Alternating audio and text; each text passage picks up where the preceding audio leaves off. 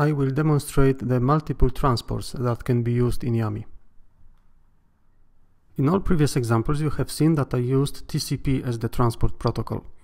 This is not the only one which is available in YAMI, and I will demonstrate what are the possibilities. Let's come back to the calculator example. I will start a server program with the TCP transport protocol, local host address and my favorite port number. Okay, the server started.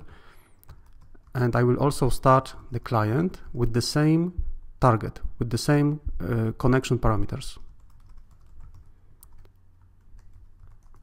And 2 integers which will be sent to the server. It works.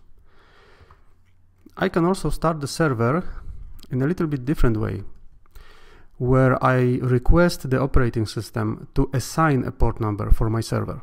This is very useful for those servers which are transient or temporary.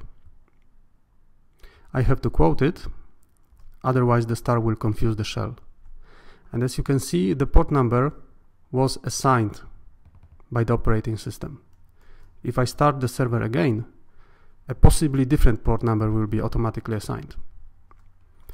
I can also start the server with the UDP transport protocol. And of course I have to modify the connection parameters for the client. And it works. The third possibility, which is available only on Unix-like platforms, is the Unix socket, the local connections transport.